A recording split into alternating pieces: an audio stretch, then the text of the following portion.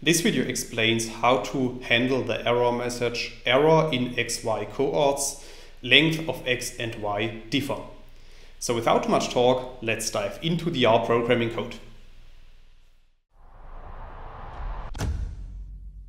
In this video I will show you a very simplified example on how to reproduce and fix this error message in the R programming language. So in line 3 of the code you can see that I'm using the plot function, and within the plot function you would have to specify two variables. So my first variable contains the values 1 to 5 and the second variable contains the values 1 to 6.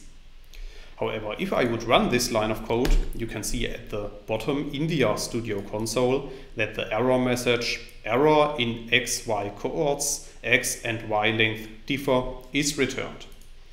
And the reason for that is that the plot function needs two variables that have the same length.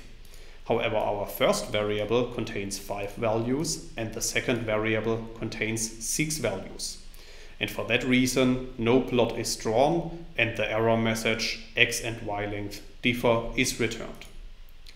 So if we want to draw a plot based on our data, we could simply use the code that you can see in line 5. So in this case, I'm using two variables with the same length. So after running line 5 of the code, no error message is returned anymore. And as you can see, a proper plot is shown at the bottom right, which is showing our 5 different data points.